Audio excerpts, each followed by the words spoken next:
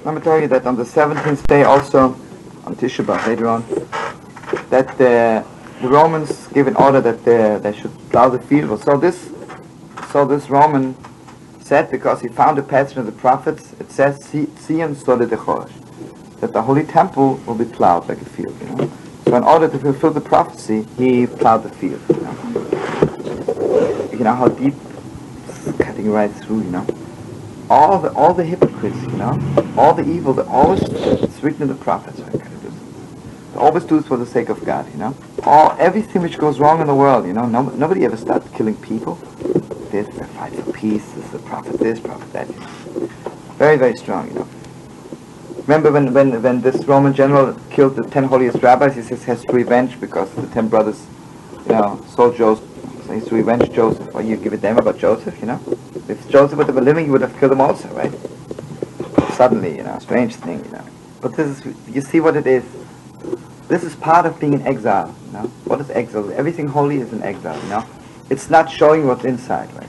The very fact that people can fool the world and say, we have to plow the field in the holy temple because to fulfill the prophets, this is the greatest sign of exile. It's heartbreaking, Last night there was this little Jesus freak came in, Sweet girl, I understand she was a dope addict before, and then she was, I don't know what, okay, so she became a little Jesus freak. I wouldn't have gotten so angry at her, I wasn't angry, it's just heartbreaking. She comes from a real religious home, and the parents, Jewish girl. Tell you what, if a non-Jew comes to me, talks to me about Jesus, I have the greatest respect. Everybody has right for his religion, But if someone grows up in a Jewish home, parents who came from a concentration camp, and were killed by Jesus people, and now you have to become a Jew. I still, I spoke to her softly. But then I asked her straight, I says, what do you think is happening to the 6 million Jews, So she says to me, they're going to hell because they didn't believe in Jesus, This is already too much, They're going to hell because they didn't believe in Jesus. And she believes in Jesus and she is saved. Yeah, but this is not even the most low rotten Catholic would be ashamed to say such words today, But they're a little bit advanced. This is heartbreaking, I really wanted to get at her, 6 million go to hell because what kind of God is that, It just doesn't sound right to me. This is a sign of exile, That means you can hang up God on something. It's not this one girl. It means that the whole group, but this is what they're walking around. So I asked her, when did we suddenly stop being... I said to her like this. Obviously, if we are the chosen people, we are the first ones to know when the Messiah is coming, right? Just isn't fair, right? So I asked her, when, according to your theory, did we stop being the chosen people? Must have stopped somewhere. And tell me who was chosen instead, Like if God, listen, if I choose one girl, I take another one, at least let her be better looking, right? But God leaves the Yiddelach, and whom does he take? First the Jews were chosen. The Jews were no good anymore. Whom did he take? The Jesus freaks, right? All the Jesus people who killed more than anybody. The Romans. He has to... You know what it means? I don't know, make myself clear.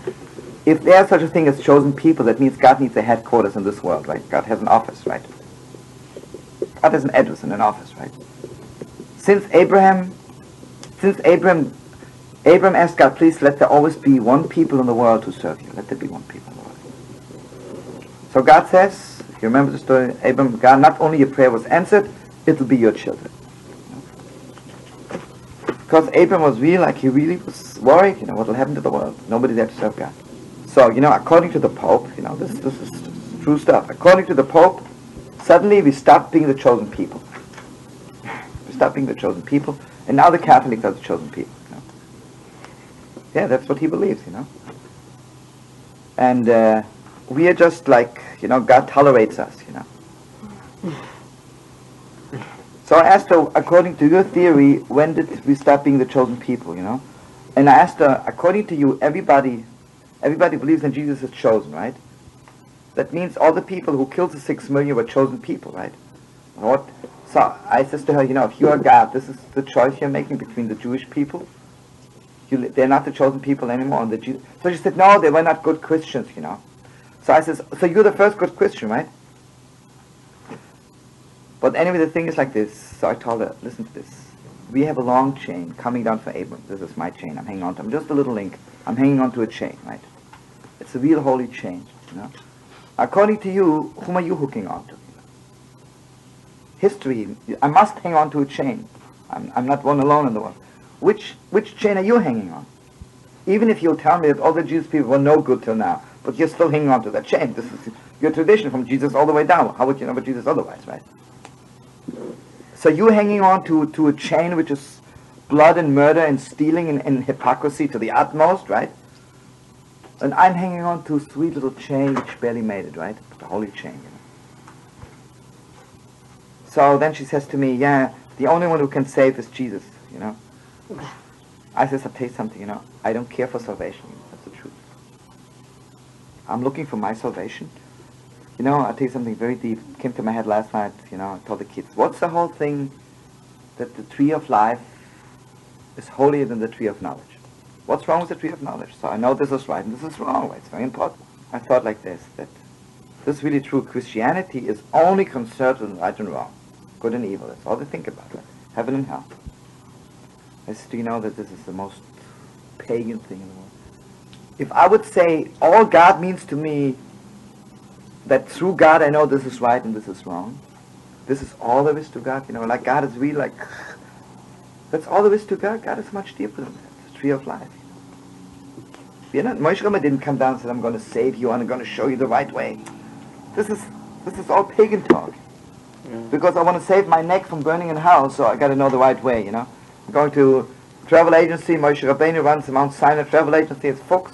I have the way to heaven, you know. This is what it, so then she starts telling me, she says, no, she says, the blood of Jesus saving the world. I said, you want to tell me that God is running a butcher shop, you know? Sprinkling blood all over, that's the whole thing God can do, you know? But it's really, you know, imagine, you know, this is very strong. You walk and ask the Kotzker Rebbe, you know, what is it to serve God? What is it really to serve God? He will tell you, you know, it is to be saved. That's all there is to it. It's much deeper than that. To be a servant of God doesn't mean not to do wrong. That's the first step to be a human being before you're a servant of God. Before you can even dream of being a servant of God, you better don't do wrong. Because even animals don't do wrong. They just do exactly what their nature tells them. But anyway, I didn't get through to her, but I got maybe a little bit.